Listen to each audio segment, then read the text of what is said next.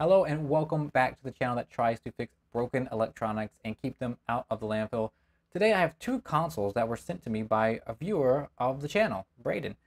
Very brave person trying to send me consoles to fix, but here we are. There are two DS, the DSi and a 3DS.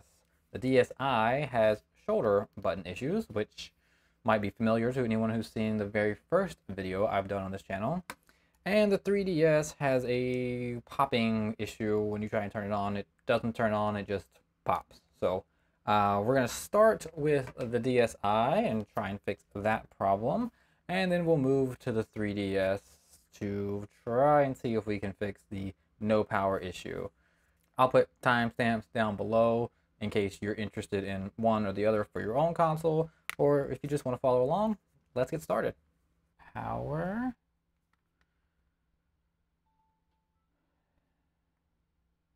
See what our problem is. Okay, so neither one of these is wanting to work, it looks like. All right, we'll get this apart and see if we can't fix those shoulder buttons for our guy. For this, we're gonna need our iFixit kit with a simple Phillips head screwdriver. The first thing to do is remove the two screws of the battery cover and the two rubber pads covering two hidden screws. Then there are 6 screws on the back cover that need to be removed. Before doing that, remove the battery just for safety precautions and go ahead and remove the screws.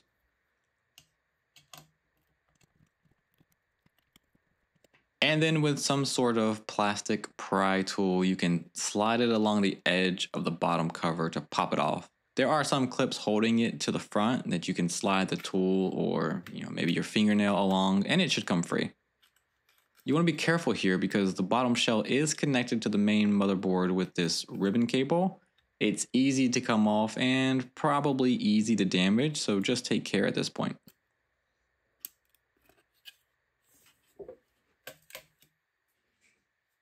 And then here we can see our shoulder buttons. There are 2 screws holding down both shoulder buttons, and when you take them out, you want to be careful because there are springs held in place under the buttons, and if you're not careful, they could bounce away and then you'd have to crawl on the floor looking for them. Not that I speak from experience or anything like that. There's also a little metal rod that goes through the shoulder button, and you don't want to lose that either.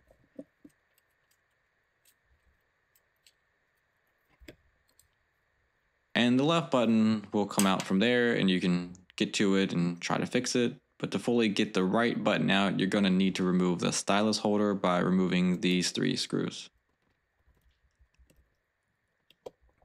And then all I did was use some isopropyl alcohol, some IPA on the button along with a little air to work its way in there and give it some presses to help work the IPA into the button.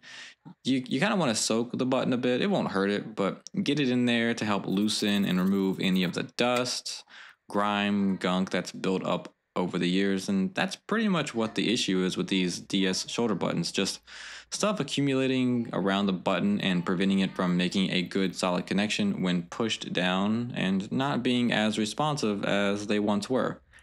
It's rarely that the button is completely unresponsive and needs to be replaced, so it might take a few attempts, some trial and error to get it working reliably well, and that was the case here.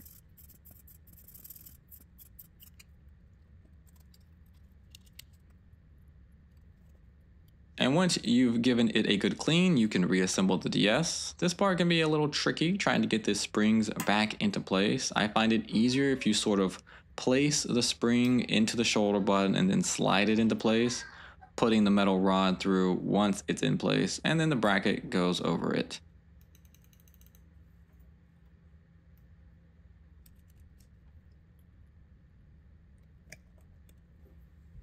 You can see here, this is how the spring fits into the button and it just slides into place.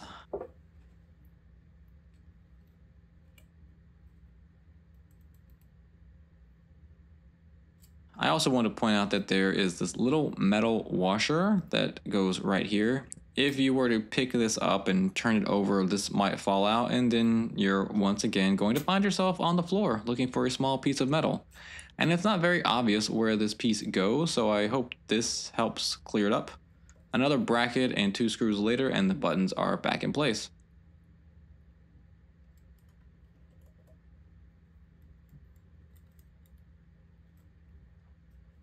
You now have to reattach the bottom shell's ribbon cable to the motherboard, and this too can be a little tricky. The best way I found to do it is to hold the ribbon cable with my thumb and finger and kind of rest the shell in my other fingers and just try and line up the cable connector with the connector on the board.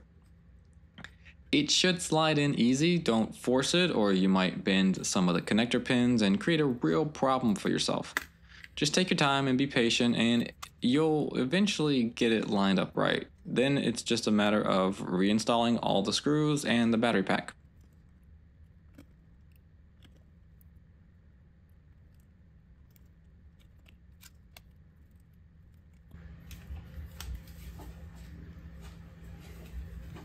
Then we can test it out and see that the shoulder buttons are working a lot better than they were, much more responsive.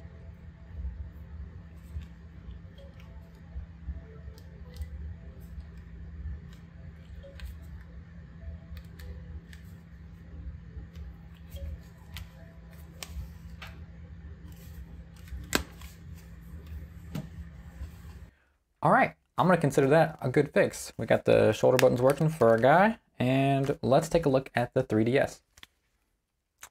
3DS. Okay, so when I try to turn it on, it just blips and doesn't turn on. Hopefully that just means that one of the cables connecting the screen, ribbon cables, has come loose, and that's it, and we can fix that. Otherwise, we might be looking at a new screen for this one. So for the 3DS teardown, you have to remove these 4 screws on the back cover, and then there are several screws along the back shell that you need to remove.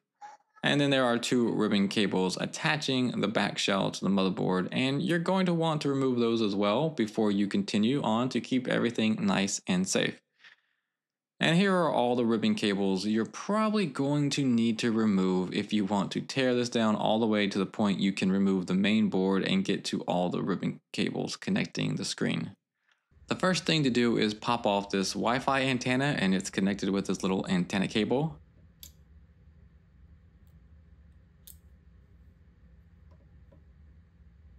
Then there's a ribbon cable under this piece of tape. A ribbon cable up in the corner.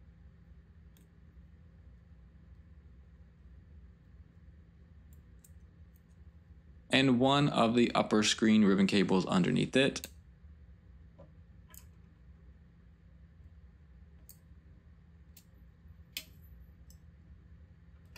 There are 2 screws holding in the thumb pad, and then you can pop out the thumb pad by prying it upward. It can be a bit difficult to pry it up, but with a little tool or maybe a flathead screwdriver, you can get underneath it and help lift it free. And it's attached to the board with another ribbon cable.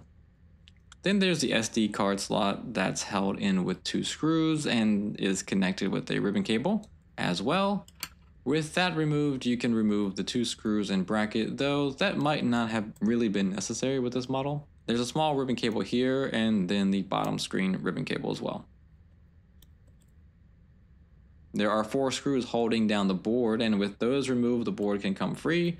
Just watch out for that Wi-Fi antenna. And there's one last ribbon cable for the upper screen on the underside of the main board. And there's the board completely free of the case. Here we can see the ribbon cables coming from the top screen, and it's likely something along here or maybe the lower screen is giving us the issue. Usually when a screen is either damaged or not connected properly, it'll cause the 3DS to not turn on, and it'll have that odd little popping sound as well. So maybe one of these was misaligned or perhaps torn from years of being opened and closed. I'm going to go ahead and reassemble it just to see if that fixes anything. Hopefully it does, and that's a simple fix. Or else we're looking at something more involved to get this back to working condition. The reassembly process is just everything in reverse. The ribbon cables are a real pain to get back into position, especially these from the top screen. I find that opening the screen all the way up gives you the most slack to work with and trying to reattach these. Also, having some fine tipped tweezers really does help. If you're looking for some, I'll leave a link down below where you can pick some up from Amazon, and if you do click that link and buy something, I'll receive a little bit of a commission, which really helps support the channel.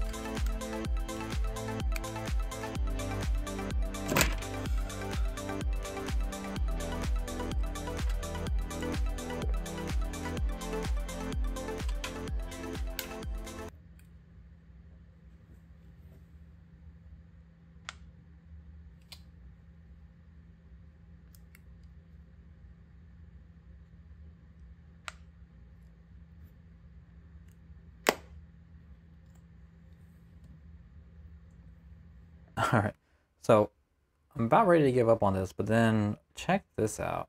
With the screen all the way open, there we go. Screen all the way open. Look what we get. Okay. But then as soon as you move this, okay. All right, so that's telling me that it's one of the cables under the screen that's really loose or something. All right, but hey, I got life in here, so I think I'm gonna give it another shot. So I did go through and tear the 3DS down again just so I could take another look at the upper screen ribbon cables and make sure I didn't miss anything. Unfortunately, it still didn't end up turning on. All right, well, we did manage to get the DSi working pretty well with the shoulder button, so that's nice. Unfortunately, the 3DS still doesn't turn on. Did manage to get it to start one time with the screen all the way opened, so I think it's really one of those ribbon cables in there is torn. I'm gonna reach out to Braden and see if he wants me to maybe tear it down more, see if I can figure out which of those cables is torn, and if he wants to buy a replacement cable, and I'll try and fix it if so. If not, I can just ship it back to him. But at least we got one of them kind of working, and hopefully at least he knows that this one does power on if that cable can be fixed. You could always just sell it on eBay as parts repair, because these still go for pretty good amount, so always an option. And if you've made it this far and you have a console you want me to work on, just reach out at fixmorewasteless@gmail.com and let me know what console you have, what issue you're having, and I'll let you know if I think I can help. It doesn't cost anything, just shipping to and from, and If there's something major like a screen or a cable that needs to be bought, you're going to be responsible for that. But otherwise, I'm just happy to help if I can. I know some people just don't want to take their consoles apart. They're nervous, and I completely understand that. The first time I take any console apart, I'm really nervous. It's a lot easier after doing it several times, and you're not as nerve-wracked that you're going to break something, but it's still there, and so I completely understand that. And you know, if you're willing to pay the shipping to get it here, then I'll take a look at it. Why not? Hope you enjoyed this video. Hope you learned something useful. And if you did, why not hit that like button? And if you're new around here and you like the video, you like the content, you want to see more, why not subscribe so you'll be alerted when my next video comes out? Yeah, just whatever you do, have a wonderful rest of your day, and we'll catch you in the next one.